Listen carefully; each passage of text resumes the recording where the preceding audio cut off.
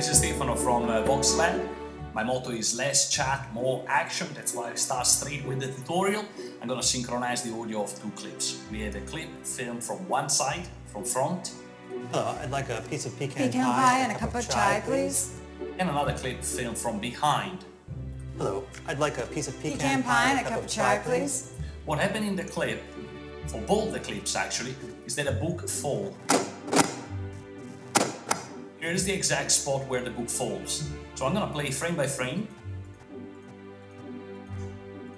until I hear the sound of the book falling, and then I'm gonna right click on the CTI, and from this menu I'm gonna choose a clip marker and the next available number.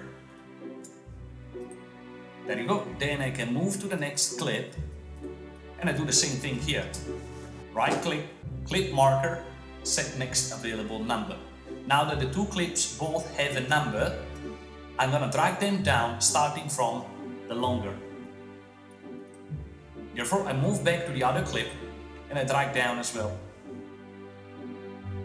Notice that in this case I obviously don't need two audio tracks, so I'm gonna alternate click on the second clip audio and remove it just by pressing delete on my keyboard. I want to synchronize the clips now. You notice that both the clips now have a marker that says 0. All I need to do is just to select both of them at the same time, right click and go to Synchronize. In Synchronize I will choose use the next clip marker available, which in this case is 0 for both of them, and press OK. There you go, now they are perfectly synchronized.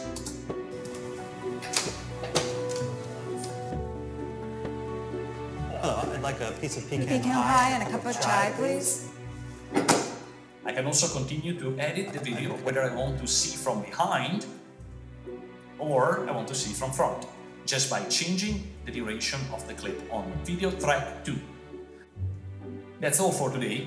Please carry on watching our tutorials on youtube.com/VoxLab SOVA, School of Visual Arts, or check out our Facebook page on facebook.com/labschool or on our website lab.edu.sg. Thanks for watching.